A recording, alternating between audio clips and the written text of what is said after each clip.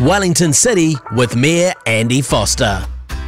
As I record this, we're in the early days of level 3. It's so important that we all keep doing the right things, staying home and wearing masks when required. And please, let's up the game on contact tracing big time.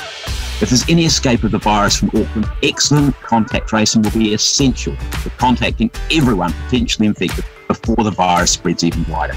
And I'd also like to encourage everyone to get vaccinated as soon as possible. We want to get back to level 2 and then level 1 as soon as we can.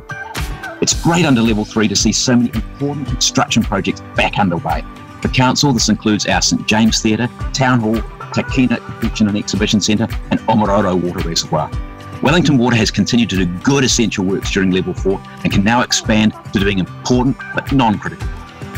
Decision making by myself and councillors has continued throughout lockdown. We're getting on with the job. This week we discussed the great progress being made through the Poniki Promise, a partnership between council, city mission, police, Greater Wellington Council and hospitality and retail industries to make our central city look safer, feel safer, be safer at all times of the day and night. I look forward to adding to the partnership, particularly key government agencies. Have a great weekend and together, let's beat COVID. Mayor Andy Foster, social at Mayor of Wellington and online at Mayor's page Wellington City Council.